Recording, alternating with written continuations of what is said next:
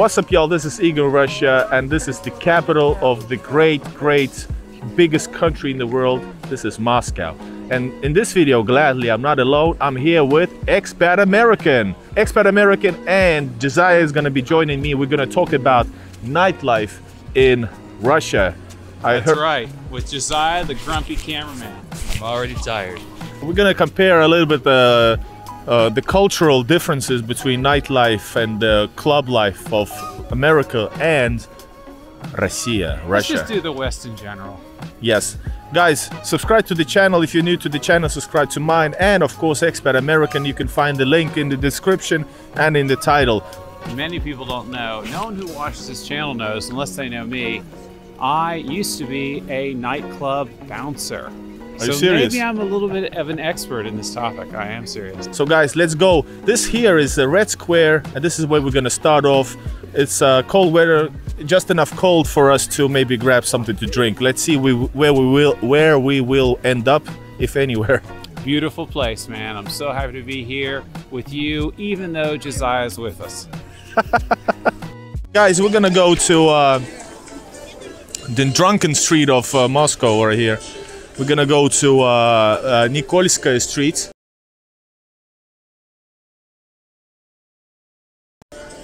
And in Russia, I've never seen so much drunks as in Moscow, Nikolskaya Street. Really? Yes, including St. Petersburg and other places. No joke. I guess I'm not out late enough. I have too many kids. I have not noticed a lot of drunks in Russia, to be honest. We're gonna see some drunks, and I'm not referring to you guys. I'm gonna disagree a little bit with Joe here. I've seen a fair few drunks, but I mean, he hangs out on the north side, I hang out in the south. Really? You've seen a lot of drunks? A fair few, yeah. Wow. I apologize that my new country is being a bad example for you. I wouldn't call it a bad example. They know how to have fun.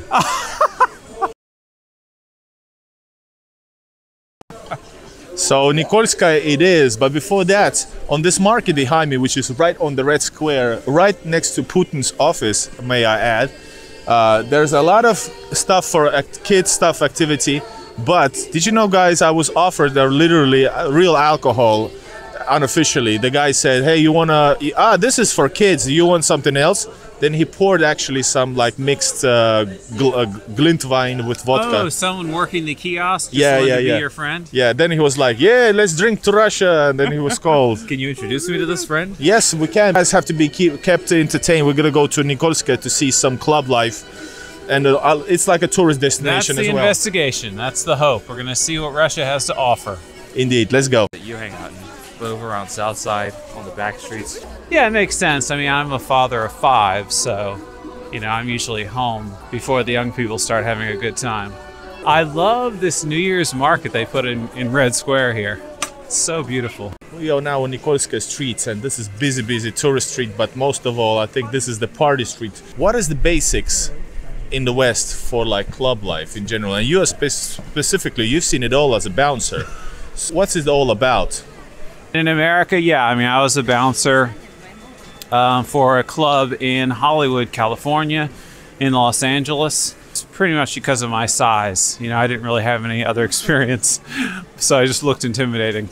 And what I know from growing up in America, spending over 40 years there, it's probably what you'd expect, that what you've seen in a Hollywood movie. You know, you've got restaurants that serve alcohol, you know, draft beer and stuff like that. You've got nicer restaurants that serve mixed drinks, and you've got bars where people would go and just drink, you know, something like an Irish pub maybe in America, although it doesn't have to be Irish, but that type of feeling, you know, hole-in-the-wall type places like what you might see Wolverine at. Of course, there are like clubs where you're going and you're dancing to music and you're getting drinks, and they'll have like light food appetizers maybe.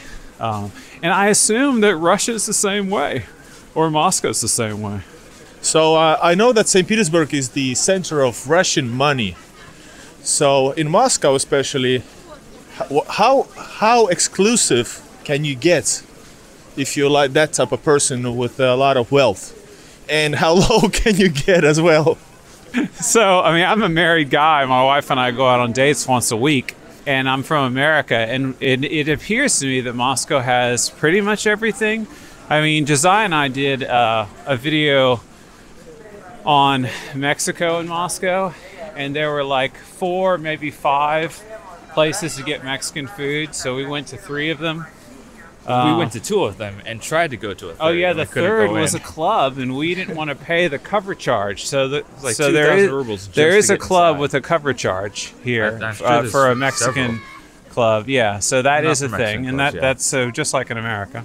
I mean, there's an Irish pub right around the corner. I love it. It's probably too expensive, locals would say, but and it looks very stereotypical. So an Irishman might feel like it's an exaggerated version of Irish pub, but I liked it.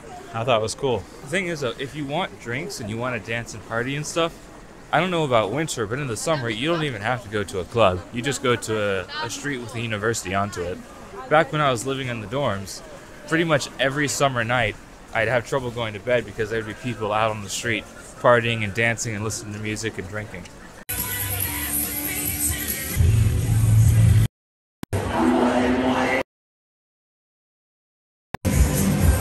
What type of party community is in student life in Moscow, in Russia? I mean, same with any university anywhere. There are people who love to party and people who don't. I, fortunately, was in the latter category, so I got to sleep in most days and play games all night. But there were a few clubs near my university, and even one club run, I don't know if it was run by my university, but it's kind of the officially endorsed one. And most students would go there. And I was invited to it a few times. From what I saw walking by it, because it is a part of the campus, it's your typical club. You know, you've got drinks, you've got a place to dance. I was surprised that they had those, what are they called? Hookahs? Shisha? Yeah. Yeah, they had those things that you can smoke the flavorful smoke on. That was new to me. I never associated that with clubs in my mind, but I guess it's like a glass tower that you smoke, like you some do. sort of thing out of? Yeah. Okay. So, well then, Josiah, tell us, man. Let me challenge you. You're from America. You've been in Russia for almost 5 years. In regards to nightlife, is there any difference at all? For me, no. The only thing that really surprised me was that there was shishas in some of the clubs here, and a lot of the clubs here. Well, there's a difference. Yeah. They look like you're on Lord of the Rings, something like that. These things that they're smoking. I wouldn't say Lord of the Rings. What would you say? I don't know, Blade Runner or something. Blade Runner, that's good. Moscow is like New York City. These are international cities. They have almost anything you could think of.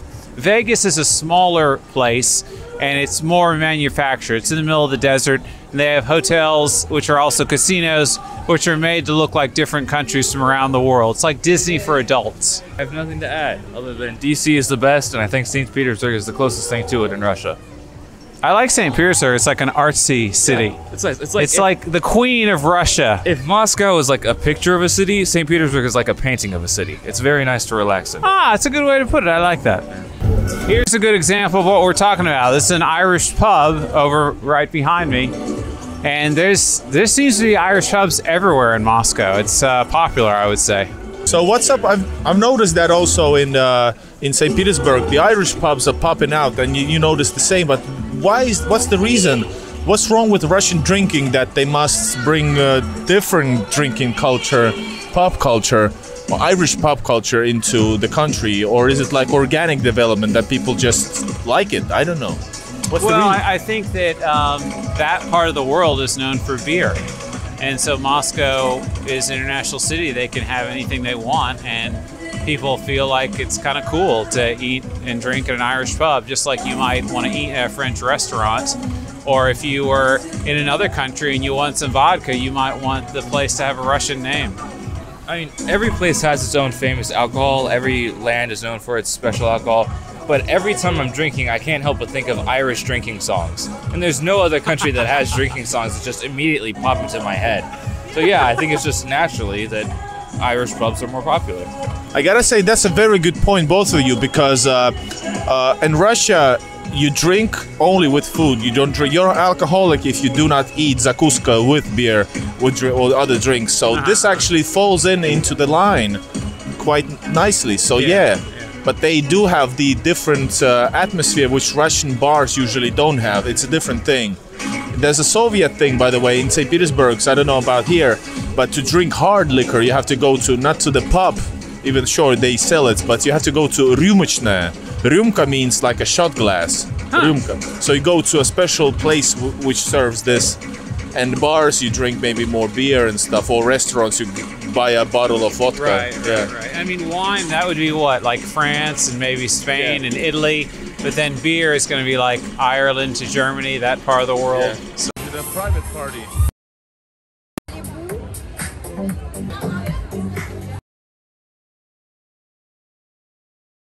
Okay, this is a bit off topic. This is not a club or a bar, but like I was saying, Moscow's international. It's okay, ladies. There it says Beverly Hills Diner. So you've got an American restaurant as well as an Irish one. Here's a restaurant, like a fancy restaurant. So maybe we can see through the window. Oh my God. This is where you'd get like any alcohol you want. Does it say no? Oh, cool. Rib. This place is called No Fish, by the way. Ah, so it's a meat restaurant. You can see through the window. You got wine glasses. You know, you've got a bar right there, so you can get whatever mixed drinks you want. Those people look like a mafia bosses. I'm gonna film them. Oh, wow. Okay, yeah. Chinese, so never offend the Chinese. So I like this city walk, but you do not. I like City Walk. I don't like Nikolskaya after a few times. I definitely don't. So this is Nikolskaya. Yeah.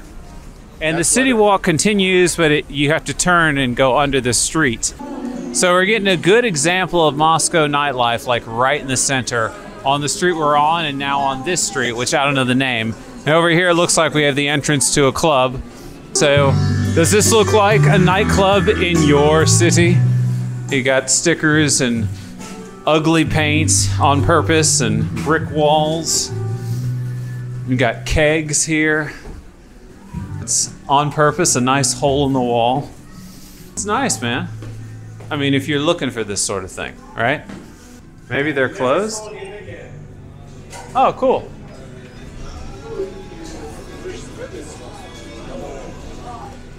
Okay, so this is more of a restaurant. You got bottled beers, canned beers, bottles of wine. You got taps, you know, so you can get draft beer, and you have a nice view out the window. Yeah, beautiful.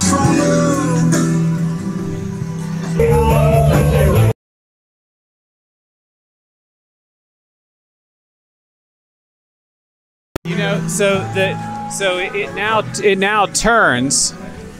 So I don't know why. I guess it kind of organically came about, and like maybe 5 to 10 years ago, the city of Moscow decided to block this area from cars. So you've got 3 streets basically where you can't drive that become city walks, and they all connect, but it makes kind of like a Z form through the center of Moscow, a Z shape. It's pretty quiet actually for this time of day. It's what? It's the dead of winter. Of course it's quiet. They act differently when it's cold. Yes. People drink less. Actually, on this subject of cold, hold this microphone. My hands are freezing. I wouldn't say they drink less. If anything, they probably drink more, just inside. So I remember during summers, surprisingly, it gets pretty hot out here to the point where if I don't have anything to do that day, I'll just stay in my room and wait for the sun to go down to go shopping. And it looks like people agree with me, because when the sun does go down, people go out on the street and they start drinking and partying and everything like that outside, and it is loud. And I'm thinking, winter, however, people drink inside and they party inside. And now I'm done, and you can talk about your Sean Connery pub. Here's another Irish pub, Sean O'Neill, and we've got live music starting just as we walk up here. This is one thing I've noticed about Russia that is different from where my part of the world is. There's live music everywhere in Moscow. Most of the time I don't really like it, but I do remember when I moved here, in this exact spot was a starting band that was playing Linkin Park. That was a good choice. So let's check it out, man. After you, sir. Yeah, After you, Igor. We will drink it. We need beer from here. This place actually has an alligator on the wall, so I feel at home. See, I'm a Floridian. There's an alligator on the wall. I really feel at home here. So I definitely feel like I'm in Ireland up here in this basement restaurant. I'm pretty sure I've been. Probably. Bar. He wants to sit at the bar. Oh, sorry.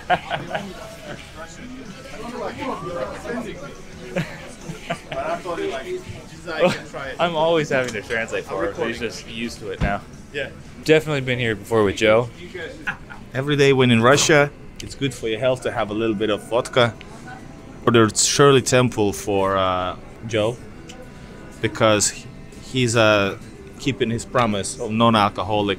I'll tell you, I take 1 month out of the year where I don't drink alcohol because I heard that it only takes about 2 or 3 weeks of no alcohol for your liver to be like a baby's liver all over again. So I figure while I'm getting older, it's good that I do this once a year. And so this is part of my 1 month. And while he's saying all that, the real men are gonna raise the toast. Our nice flavorless beer. The perfect Russian beer, probably the cheapest. Yep. Tastes like nothing. This is great. I'm serious, and I'm serious. Well, And I poke a lot of fun, but it is good. Like, it's not bad. Like, I'll definitely drink this over nothing, over water, I guess, as long as it's not too much. I will say, though, I do prefer it when it has some sort of other flavor with it. we can ask if they have like a strawberry to drop like into that, the yeah. beer. Unironically, I'd Well, like if that. you're okay with this, why would you learn to drink it with sugar? If you like it like that, it's better for you. I think that yellow, plain tasting beer is the best beer, personally. If you're happy with complacency, go ahead. You too? Yeah, Fantastic, man. that's what I said. Finally, Definitely. I met a guy who's like me, who has my What do you taste mean, in beer. finally? It's all of you guys. No, Draft beer Most is men popular. want dark beer. Yeah. And they want Now it's- interesting now it's flavors. Both of those are equally boring. All right. Or draft. Is it draft beer? Craft beer. Draft No, beer. so this is draft, and well, it's all draft, meaning it's this. How do you say it in Russian? Tap. Разливное. Yeah, разливное. Разливное. So guys, we showed you a little bit of the, well, it's today's Sunday actually, so you didn't see all the drunks that I promised you guys. And check it out. Spicy. Shame on you. That looks way better than what I got. It probably is not. Let's see how Russian non-alcoholic drinks look and taste like. Tastes like lemonade with a little bit of strawberry in it, which is what I asked for. Actually, we asked for it. We said, give him children's lemonade.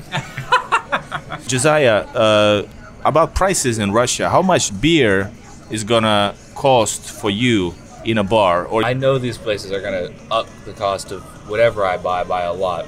If I want to drink, I can do so in the comfort of my own home. And if I do so in the comfort of my own home, I can buy it from a grocery store. And if I buy it from a grocery store, I could spend 80 rubles on a bottle of beer. And if you're getting it from the grocery store, they have just basic beer. And they have other flavors too, of course, like cherry or strawberry, which I love. But I mean, it's still a lot cheaper than in bars or anywhere else. you can get beer for 50 cents, for 50 rubles as well. Like, okay, Russian beer, 50 rubles, no, easily. Zhigulevskaya, the basic Russian beer. Soviet, very basic, 50, less than 50 even. I like to keep an eye out for it. I do appreciate buying it at a grocery store, not just because I can have it at home, but because it tastes better in a bottle than from the tap. But in bars, basically, okay, we're now in Moscow Center. We're gonna show you how much did it cost in a bit. But I guess in typical places, not too touristy, I would say it costs maybe, well, up to 300 rubles for a beer. It's okay price from a restaurant, I would say. Mojitos always cost like $5.50 or more. Yeah, and that's, you're speaking in the Moscow terms, which is basically a little bit more than anywhere else, or a lot more. But a shot of basic Russian shot vodka, 50 grams, which is the minimum, up 200, up to 300. And yes, vodka can be cheaper than beer. Mead, or medavuha in Russian, mead costs roughly the same as beer, or maybe a little pricier, but overall the same cost. It's just harder to find. And from the grocery stores, well, it's all different, depends what you get, how much, etc.